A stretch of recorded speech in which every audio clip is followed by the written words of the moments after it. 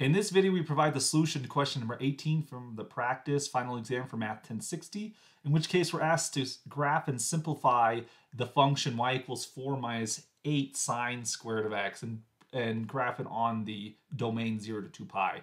So since this is a sine squared, it's not immediately obvious how to graph this thing, but we can use some trigonometric identities to help us out here.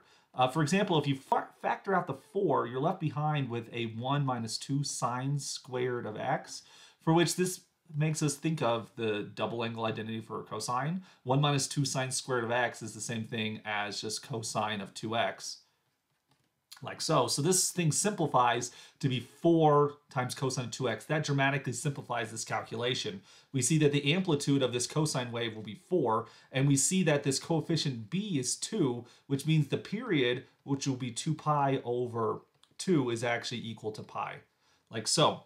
And so keeping that in mind here, our amplitude is going to be 4, so cosine starts at its maximum. There's no reflection going on here whatsoever.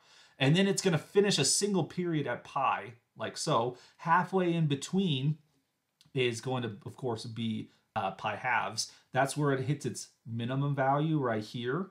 And then it'll be x-intercepts between these max and mins. So if we use these 5 points to help us out here, we can draw our cosine wave. It'll look something like this. And then we're just going to rinse and repeat and do it again. Just copy the picture we have already.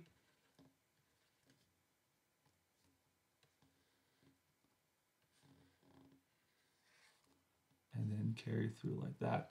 In which case, then we have the graph of our function y equals 4 minus 8 sine squared of x, which was equivalent to graphing y equals 4 cosine of 2x.